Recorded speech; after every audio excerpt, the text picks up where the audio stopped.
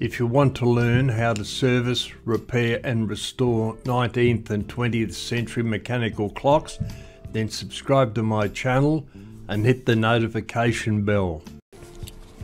In this video we'll remove the barrel mainspring from an alarm clock.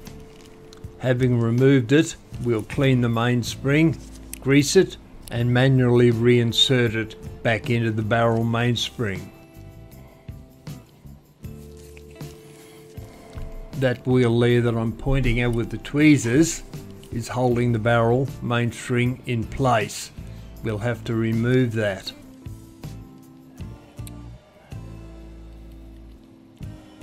I can easily move it backwards forwards with the tweezers. I'll try to move the barrel by rocking it backwards and forwards. It's relatively tight.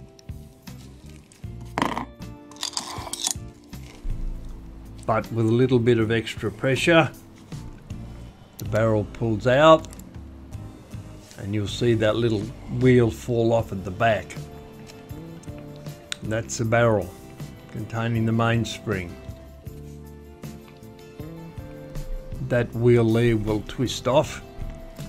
The winding arbor is attached to that wheel. And you can see that little bit of pressure on it. That's winding it up with a spring in it.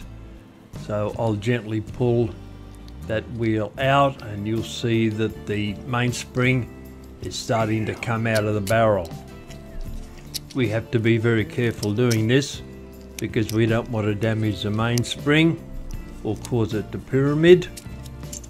There's the back of the barrel has come off, so the spring is now out but still attached to the winding arbor, as you can see there.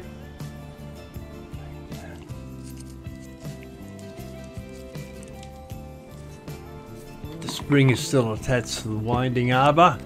That's the lug there that's holding it on. That's the back of the barrel with the winding arbor protruding.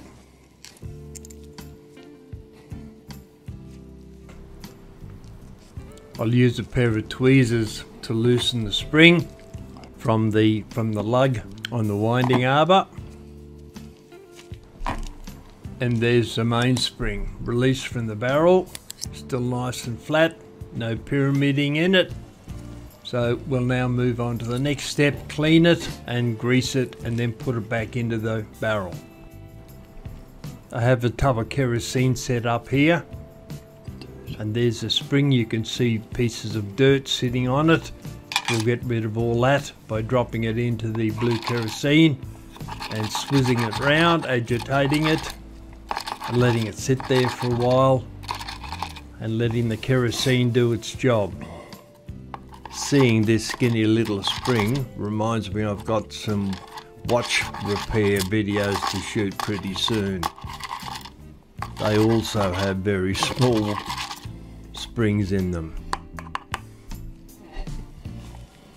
Well, that's looking a bit better. It's always an idea to leave springs in a cleaning solution like this for 3 or 4 minutes so that any dirt and stuff can really get softened up for the next step, which I'm about to do now.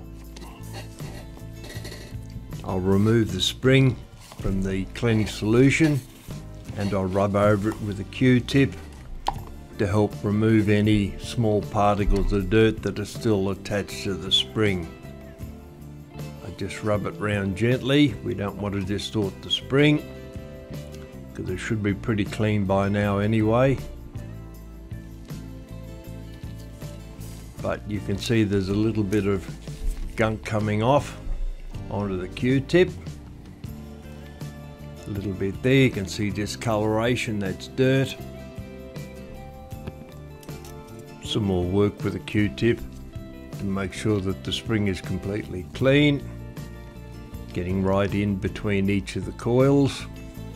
You'll also notice there, looking at the spring, that the coils are all relatively concentric. There's no coils that are, the distance between one coil and the next is far different than on the other side. So that means that the spring is still in good shape. It hasn't been bent out of shape. little bit of gunk on the end of the, right in the end of the spring, so I'll clean that. Back into the solution, quick shake round, get rid of the last stuff that we've removed, and then take the spring out.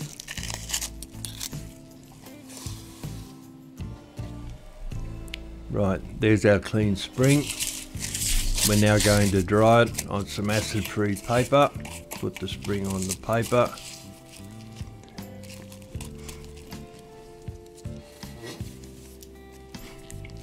We'll now run round both sides of each of the coils with a Q-tip to dry it off.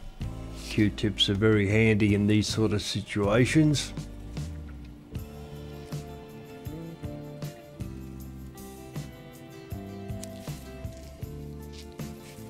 That'll remove the blue kerosene, still on the spring, and still getting a little bit of muck off it apparently by the look of the end of the Q-tip.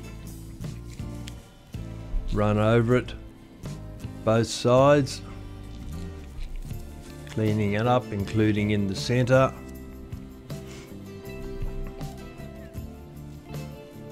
All the way round. That should be relatively dry by now, I would think. We'll put it on another piece of paper, acid-free paper, and just see if any kero runs off it or not. The spring has been greased now. We're going to put it back into the barrel, and here you can see the spring. I've attached the spring already to the winding arbor to establish which direction the spring is wound into the barrel. There it is there, you can see that. Turn it over the other side. I'll take that out for a moment.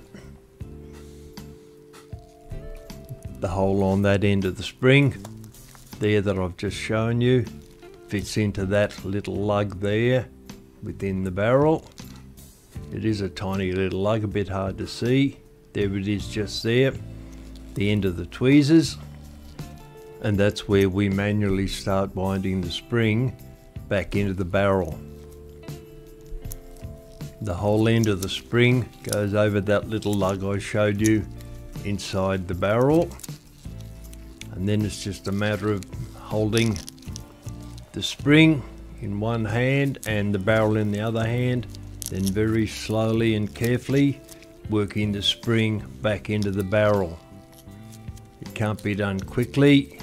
You might bend or twist or kink the spring. It has to be done slowly. Just concentrate on what you're doing and keep winding the spring inside the last coil that you put inside the barrel, and just wind it round.